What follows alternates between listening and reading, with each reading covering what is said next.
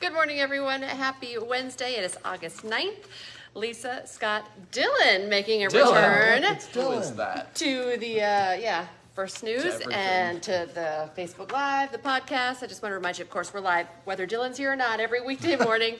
We make this into a podcast after we're done. You can find that at inform.com/podcast, just like for the Inform Minute. And we're on our Inform YouTube channel. We're live on air every weekday morning, 5 to 7. We're everywhere. Yep. So, but Dillon has been working some different schedules and I've been shifts everywhere. lately. I've done the 4, I've done the 11, obviously the 11. If you watch the 11, you know. Done a lot of digital. I've been to weekends everywhere. You're a Just Swiss not First Army News knife. during the week. You do it all. Thanks for helping out where you need it, Dillon. You're welcome. We appreciate you. Without me, you would never know when the sun would come up. True. You just wouldn't know. True. That was my topic this morning Yeah. at First News. I mean, You are depressing us all, telling us we're losing our daylight. Summer's fading. yeah, I know. I got some banger ideas for next week. Just hold Oh, on. Next week, you wow. got a good idea. Really good idea. But you have to get to next week. So you're going to have to wait. You're You have to hyping it watch up, First Dylan. News. I really am. I think it's me. Whose idea was it though? It's Lydia's idea. Lydia's. Oh, Lydia's taking credit. But she's not in the Facebook Live. So I'm going to take credit. give her credit, Dylan. Yeah, Lydia. It was definitely Lydia's Hey, idea. it's up to you to execute. You get it Oh, it's done. going to be great. No pressure, but yeah. Tune in to see. I'm Next excited. week. All right, well, before we jump into the weather, why don't you tell us, I mean, we were kind of pouting because we've noticed that the days are getting shorter. We're not seeing that awesome sunrise as early. And, you know, we go on at 5 and it's dark for a while. Yeah, it is. It is dark for a while. Our sunrise this morning was 6:16, and throughout the winter, I'm always on First News. Just turns out that way, and I fill in spots. That's why I get moved around so much. And in the winter, I'm always suffering. And then in the summer, when there's actually sun during First News, I don't work First News. But that's okay. That's just the way the ball bounces. And by the end of the month, The cookie crumbles. ball bounces, cookie crumbles. What other good old? I don't know. You got nothing? I'm drunk. I got nothing. By the end of the month, our sunrise is 6:45. So we're really losing that quick. We lose an hour and a half of daylight from the beginning of the month to the end. So a lot of daylight lost. When does the Otherwise, time change happen? time change October 2nd or 3rd weekend. It's something like that. It's somewhere in October. That's all I know. Yeah. But summer's not over. I mean, Well, the it's days- November. It's November. November. I am sorry. What do you know, Dylan? I kind of Nothing. put It's November put 'em on the 5th. I definitely spot. thought it used to be Sorry about October. Maybe I it's don't- always November. November 5th is our time change. So we Okay. fall back, but it doesn't really affect us anyway because I think we'll still be dark during First News. So.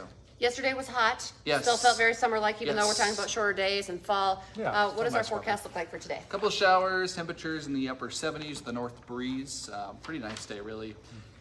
Tomorrow, a few more scattered showers and thunderstorms. Better chance, especially as we go into the afternoon. We'll continue to watch that.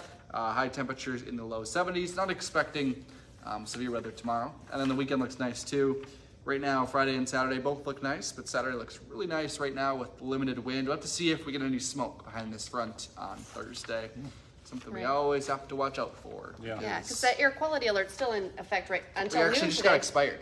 It just Oh, came. really? Like 10 minutes ago. Breaking news. This Breaking just news, in. yes. Okay. So my bad. I should have told you that before. But yeah, 10 minutes Okay. 10 minutes ago, it got expired right before I Okay. came onto this Facebook Live. So Well, that's a good thing. I mean, it's a good sign. So. Yep. So staying cool though. A couple of shower chances. We have another shower chance on Sunday and Tuesday of next week. So there you go. Staying cool and comfortable for a while. All right. So. All right, sounds good. Good Yeah. golfing weather. Yeah, Oh, yeah, not it bad is, at all. it is. We'll take it.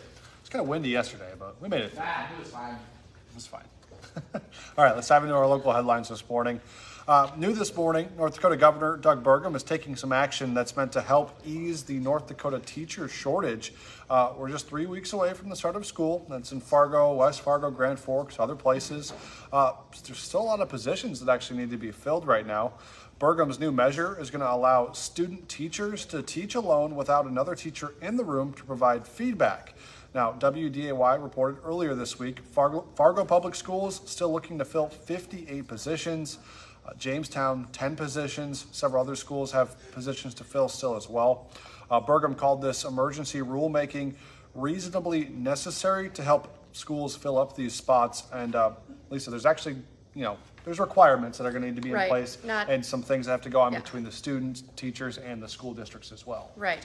I mean, it will help to get those student Yeah. teachers into the classrooms, but here are a couple of the things that do need to happen first. Students will have to complete all of their coursework They must also receive a positive evaluation from a field or classroom experience, and they also need a letter of recommendation from their college or university.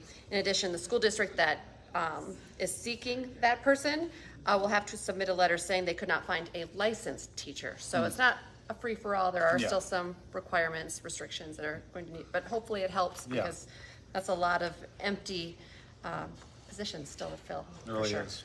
All right, this morning we're learning more about the car accident that led up to that deadly July 14th shooting that killed a Fargo police officer. Of course, that's Jake Wallin.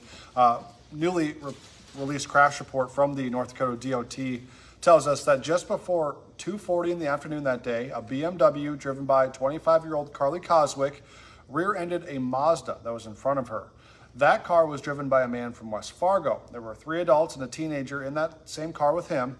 So then that car also bumped into a third vehicle that was ahead of him. So 3 cars total. Now, police let the third driver leave without getting their name at all because their car wasn't damaged. And then, you know what happened about 25 minutes later? Mohammed Barakat opened fire on the crash scene, killing Officer Jake Wallin, injuring Officers Tyler Hawes and Andrew Dotis. Barakat also shot Carly Coswick as she ran away. And then Officer Zach Robinson shot and killed Barakat. So not a ton there, but it does just kind of set the scene and give us a little bit more insight into kind of what was going on. I would like to hear from the third vehicle that was just, involved, but no damage. Like they had no idea what, And that second car had 5 people in it. Right. So good thing no one there got hurt. So interesting just to kind of set that scene and know a little bit more about what was happening in that situation. Right now, the Polk County Sheriff's Office is investigating what led to a crash that ended with a car getting stuck in a culvert. This happened in a rural area near East Grand Forks yesterday morning. The car was on a rural gravel road, went into the ditch, hit the culvert. We do know the driver is 38-year-old Tanya Jensen. She was seriously hurt and was taken to a local hospital. The next time you get your driver's license in North Dakota, it's going to look a little bit different. A new ID is going to feature the Badlands and a sunrise ultraviolet image with an updated state logo. The Department of Transportation says North Dakota will be the first state to use what they're calling a squircle, which is square with its edges rounded for the look-through element. They say this unique shape will make it harder to counterfeit. Can you sing? No, Could not you at be all. the next American Idol? Hey, I can do some karaoke with the best of them, but not very well. Well, if you think you have what it takes, well, you can try out, audition for American Idol today. And you don't even have to leave your home. This is really cool. So the judges will be asking people today at virtual auditions online if they have what it takes. And in fact, they're looking, I guess they kind of break up the country, but today it's like North and South Dakota. Yeah. They want to hear from potential, idols. Also, Kansas, Nebraska, Oklahoma, and Texas. All you have to do is go to the website, americanidol.com/auditions, and sign up. Yeah, you have to be 15 years old, That's but hey, if you think you're good at singing, give it a whirl. You never know where it could go. You never know. All right, millions of Americans hope to become a billionaire off the Mega Millions jackpot, and someone did. The lucky winner bought that ticket in Florida. The jackpot is worth an estimated $1.58 billion, the largest in the Mega Millions history. Now, whoever won can decide to take a lump sum payment option. That's about $783 million before taxes. There was also 7 other winners sold in 6 states. They also won several $1 million. However, none of these tickets were sold in Minnesota or North Dakota. They never are, it feels like. No, not even just like $1 million ticket. We'd take a couple of those. Yeah, that'd be nice. All right. We are so excited about this story because we are super fans already. Former NDSU offensive lineman Cody Mauk is already making quite the impression at Buccaneers training camp. Tampa Bay just released their first depth chart ahead of the preseason, and it already listed Cody Mauk as their starting right guard for the team. Exciting for him. Yeah, brand new starting. He went pretty high. They took him pretty high in the draft. They have expectations that he's going to contribute right away, and I think he will. So first time you can probably see him will be this Friday. Who knows how much the starters will actually play. It's preseason, but they're playing the Steelers. He'll probably be out there for, I'd say, a series or 2. So we'll see what happens, and of course wishing him the best and to stay healthy as too. So. Talking sports, remember Hot Mike with Don Izzo is coming up here 9 to 11 on WDAY Extra. The Twins' top 2 prospects played side by side last night in St. Paul. In the Dick Bremer is going to join us from Detroit to tell us when we could see them both in the big leagues. Next era of players, and the Bison have lined up another first-time opponent to come to the Fargo Dome. We'll introduce you to Southeast Missouri State. And remember, now's a great time to get your Inform.com subscription, 99 cents a month for your first 3 months. Just go to Inform.com/subscribe to check out that deal. Yeah, and then join us the rest of the day on air. Our next newscast, Dylan will be there, 11 o'clock, and then this afternoon, 4, 5, 6, 9, and 10. And we'll be back tomorrow morning for First News from 5 to 7. Have a great day, everyone. Bye-bye.